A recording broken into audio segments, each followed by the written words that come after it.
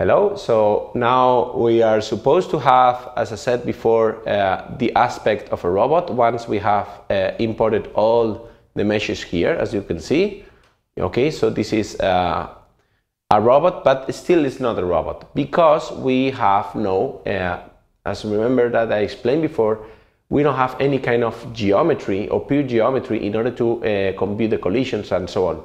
Meshes are not the best way to make objects respondable against collisions and also to implement the dynamics and so. So in order to do that, what we are going to do is for each of the components here, well, not each of them, but basically the robot base front, these arms here, so these Lego parts here we have as a gripper, and also for the wheels, left and right wheel, and also for this caster wheel here, okay, we need to create pure geometries based on the shape of these existing objects, okay, and this is rather quite easy. Okay, so let's start by creating an object with the base. Okay, so in order to do that, what I suggest is you double click on here, you go for common properties, and then you check this object to be in second layer 2 visible, okay, and then you access here to the visibility layers and then you disable the first layer, so we get only this object here, okay. And now once we have this object here, this is to make things clear, okay, so once we have this object here, the idea is to edit this mesh and create a cube from this mesh. So we can do that from here, so we have to go for the shape edit mode, and we can do that by clicking here, and as you can see, this is a mesh. Mesh is basically a set of triangles properly, let's say, put together, and this is a mesh. So the idea is if you click the shift key and then click and select all the triangles of the mesh, okay, all of them, we have an option that we can extract a cuboid from the selected shapes or the selected triangles. So if you click there once, important thing is that we set the object to be dynamic respondable and especially to be a pure shape, otherwise it will be a convex shape, okay, so we want to be a pure shape, and we click OK, and we can exit from this mode.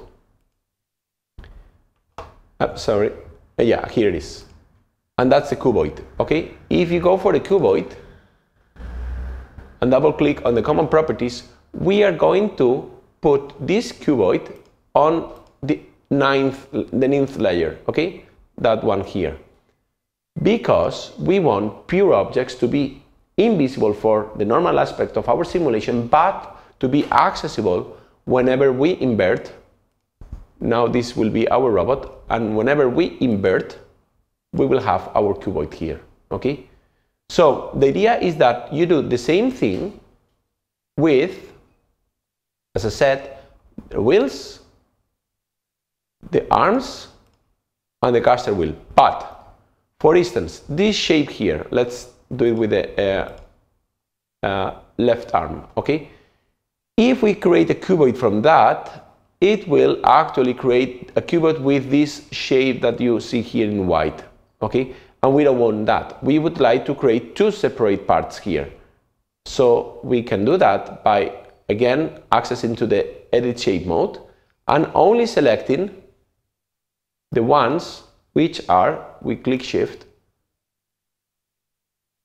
only these ones are selected, and we create one cuboid from that. That's it, and that's the cuboid, and this is the cuboid, and we can put it on the other layer. So this is what we have created, and also we can do the same for the wheel, but in this case it's not a cuboid, it will be a cylinder. So this is the wheel, so I click shift, I select all of them, sorry, shift, I select all of them, yeah, and then I extract a cylinder. That's it. Exit this mode, and then we have here the cylinder. Okay, so remember to rename with proper names like base, pure, or whatever name you want to use. Okay, and this cylinder will be visible again in the layer, the bottom layer. Okay, and that's it. Okay, yeah, so you have to complete the steps in order to do the same thing with the other arm, with the other wheel, and also with the caster wheel. The caster wheel, again, it's a complex shape that we will let me focus on the caster wheel. It will be here, base, for instance. The caster wheel we can create, especially with this side here, this part here.